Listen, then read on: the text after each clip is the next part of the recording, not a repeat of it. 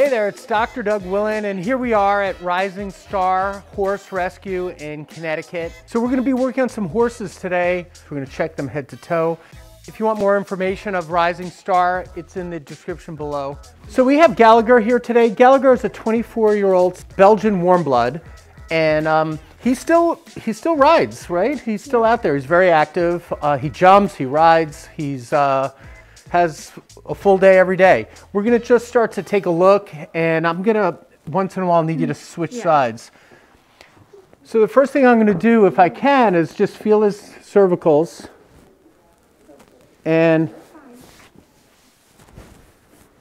feeling up and down, checking the space between the atlas and the angle of the ramus is up here. And he's really tight on the left, so he has a left superior atlas, and that means the atlas, the wings of the atlas went towards his skull, and so I'm going to get up here. So you might want to move away. Just give yourself a little slack, and You're fine. So I'm letting his head come down a little bit. Got it. Let me see what that did. Okay, so the space opened up. Now I'm going to come down the cervicals and check, and we're going to check for lateral flexion. So the head comes to that side. Okay, we're checking. Now he's a little older. He's 24 years old, and we're going to bring him this way. If you're going to keep switching sides, okay, you'll be on that side, and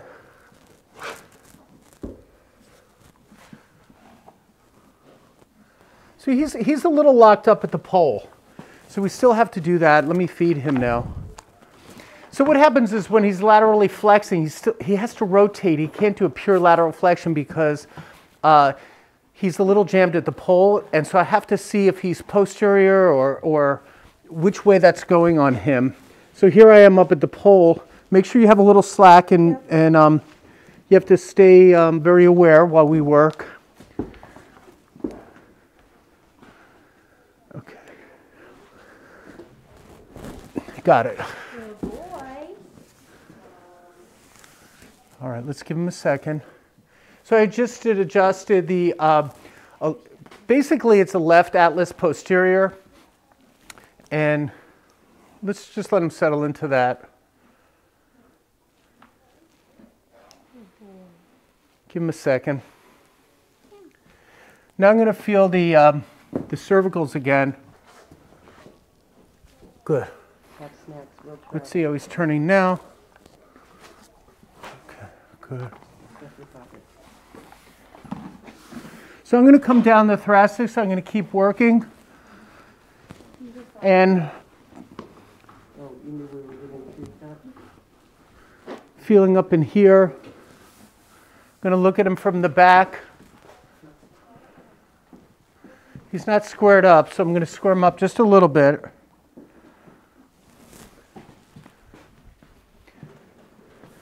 He's got a little bit of an AS ilium on the right. I'm just going to adjust into here, so I'm going to wait till he kind of leans into me a little bit. I'm on the, his ilium went anterior superior. So here, hold him up here for a minute, but watch your fingers. And we're going to adjust right here. As soon as he gives me a moment, here it is. Good. Oh boy. It's my little bail. Did a nice butt tuck. Did you see that? So we saw that little reflex. Beautiful. He collects himself nicely. I mean, he really is in nice shape. Yeah, he's oh, we go older from here. Yeah. Yeah, some of them are, we've worked them into pretty good shape. So I'm checking the thoracics. Humans have 7 cervicals. Horses have 7 cervicals. Humans have 12 thoracics. Horses have 18. Humans have 5 lumbars. Horses have 6. And as I come down, I'm looking to see if there's any spot that makes him twitch or wince. And I'm coming down, I'm getting a little something in the lower lumbars. I'll count in a second and tell you which one. He feels pretty good in the withers. And I'm also checking for ribs too before I get up and work. He does have a little bit of a rib misalignment here around T14. Let's see if he lets me get that one. I think I'm more concerned with that one because that's going to be tender when he's under the saddle. So let's see. Now it's Ava? Yeah. Ava, I'm getting up there now. So here it is. Got it. And while I'm up here, I'm also going to do his sacral base posterior. Got it. And here's, oh, it's slightly left. So I have L5 posterior left. Got it. Good boy. No, you might see him lick his lips now. Watch his face. A little bit. He should relax from that. He had his leg cocked. He was Yeah. enjoying that. So I'm going to also just look again from here.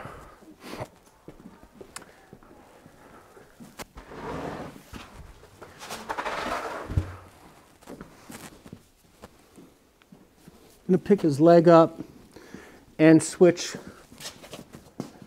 bring his leg straight up, just checking range of motion.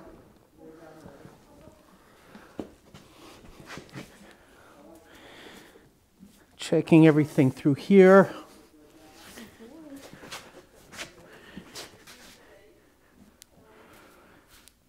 Nice. Now he feels really good there.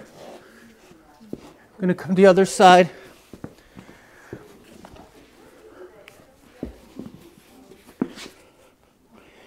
Checking range of motion. Bring him back out this way.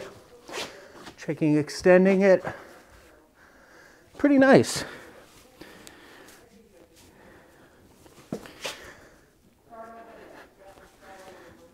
Nice.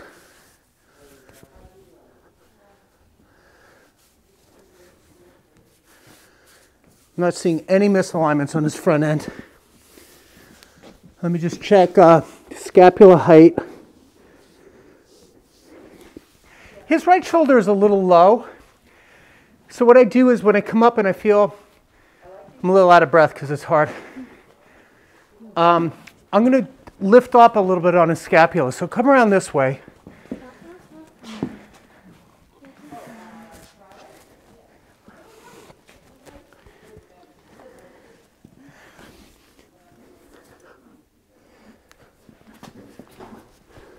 So we do a little lift here. Got it. Now let me recheck. Nice. I think that's it. Let's do a little facial tension where we track out.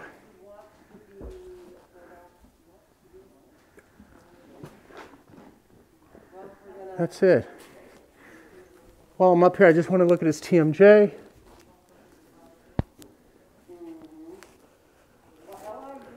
No, he's balanced. He's in good shape.